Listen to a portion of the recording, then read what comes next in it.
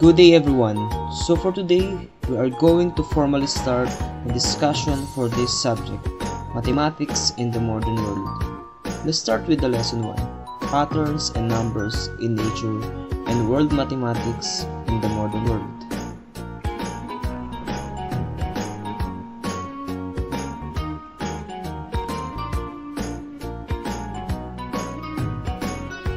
Learning objectives. At the end of this lesson, you are expected to identify patterns in nature and regularities in the world. Articulate the importance of mathematics in one's life. Argue about nature of mathematics, what it is, how it is expressed, represented, and used. And express appreciation for mathematics as a human endeavor. Have you ever stopped to look around and notice all the amazing shapes and patterns we see in the world around us? Mathematics form the building blocks of the natural world and can be seen in stunning ways. Look around. May nakikita ba kayong mga puno? How about plants and animals? What is the weather today? May mga ulap ba? Patterns defined as regular, repeated, recurring forms or design. Patterns in nature are visible regularities of form found in the natural world. These patterns recur in different contexts and can sometimes be modeled mathematically. Kahit saan tayo tumingin at pumunta, madami tayong nakikitang patterns. In plants, the shapes, colors, and patterns of insects, pollinated flowers like gumamela, have evolved to attract insects such as bees. In natural patterns include symmetries, trees, spirals, meanders, waves, foams, tessellations, cracks, and stripes. Studying patterns helps the students in identifying relationships and finding logical connections to form generalizations and make predictions. The first pattern in nature is symmetry. It's general in all living organisms. Animals may have bilateral or mirror symmetry as the leaves of the plants. The butterfly is symmetric about the axis indicated by the line. Note that the left and right portions are exactly the same. This type of symmetry is called bilateral symmetry. In a bilaterally symmetrical organisms, only one plane can divide the organisms into mirror image. This can also be called left-right symmetry or reflection symmetry. The sample is the reflection of trees in the river. Okay, subukan mo lagyan ng guhit yung gitna ng mukha mo. Pag ang left side ng face mo ay the same sa right side ng face mo, ang tawag doon ay bilateral symmetry. Kung hindi naman dahil ang kabilang mata mo ay singkit at yung kabilang side naman ng mata mo ay malaki, ang tawag naman doon ay asymmetry.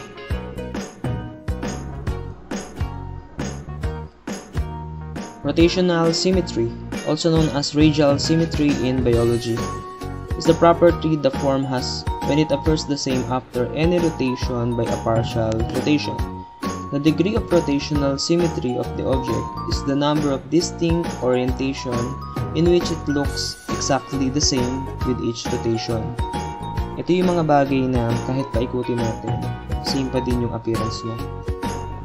Madaming nakaka-relate dito Kasi kahit pinapaikot-ikot na lang sila ng jowa nila, hindi pa rin nagbabago yung pagtingin nila kasi mahal pa din nila. Rotational symmetry. Okay? Trees are natural fractals, patterns that replicate smaller and smaller copies of themselves in order to create biodiversity of the forest. These objects display self-similar structure over an extended but finite in scale range. Example is a branch of the tree. From the trunk to the tips is the copy of the one that came before it. Another example of pattern of fractals in nature is broccoli, cloverleaf, and fern. So mamaya, bago lutuin ng nanay mo yung broccoli, tingnan mo yung small parts nito and as a whole, Then, tanungin mo siya kung alam niya yung tawag sa pattern na yun. Pag di niya alam, sabihin mo, fractals pattern. Para naman makitang nag-aaral kang mabuti. Sabay hingi ng pang-load. Galing! Wow! The next one is spirals. It is a curved pattern that focuses on a center point and a series of circular shapes that revolve around it. Example of spirals are pine cones, hurricanes, Nautilus shells, and pineapples. Okay, kung naitanong mo na kanina yung about sa broccoli, itanong mo na din yung sa pineapple para believe sila sa'yo. Sabihin mo, spiral patterns. Okay. Chaotic patterns use a fixed and definable set of rules for pattern formation.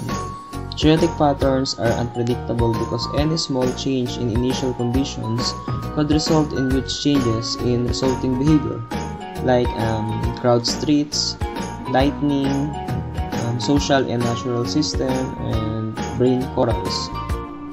Pag napunta ka sa isang building, punta ka sa mataas na bahagi nito. Pero huwag kang tatalon ha. Tingnan mo lang kung ano ang pattern na napo-form ng mga sasakyan sa kalsada habang nagbabiyahe sila or kahit sa mga mataang lugar habang namamalengke kayo ng nanay mo, obserbahan mo yung paligid. Okay. Waves pattern are disturbances that carry energy as they move. As waves in water or wind pass over sand, they create patterns of ripples.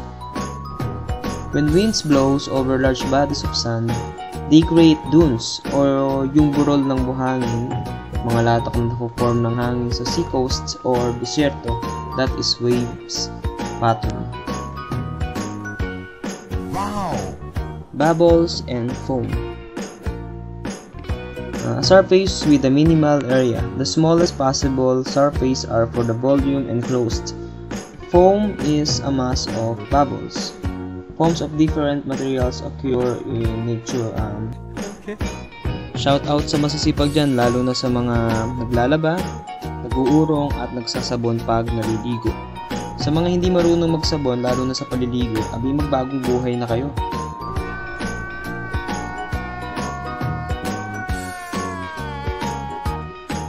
Tessellations, an arrangement of shapes closely fitted together, especially of polygons in repeated patterns without gaps or overlapping.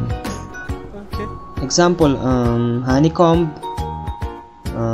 oriental carpets, yung balat ng ahas, lizard.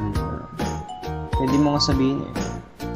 Babe, sana tessellations pattern na lang tayo para closely fitted together. Sana all. Wow! Cracks are linear openings formed in materials to alleviate stress. When the materials fails in all directions, cracks occur. The patterns produced indicate whether or not the materials is elastic. Sample natin dito ay broken earth, puno ng palm tree, at ng buko, yung coconut. Minsan, visible din ito sa mga padabugbog-urong kapag nauutusan. Galit na galit, gustong manakit.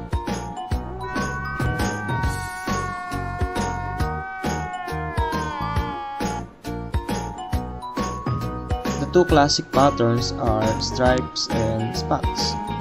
Both patterns are created by wave-like structures in the chemistry. Long parallel waves produce stripes. A second system of waves at an angle to the first can cause the stripes to break up into series of spots. So example natin dito sa stripes are yung stripes ng tiger and zebra, and while spots is cheetah and leopard.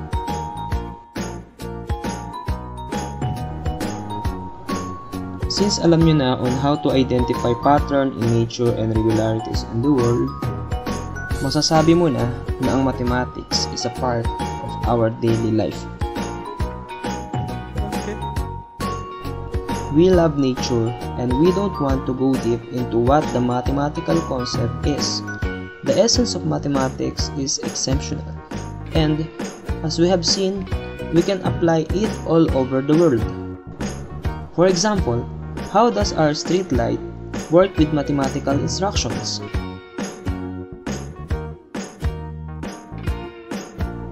Our everyday life is full of mathematics and has many links to nature as well.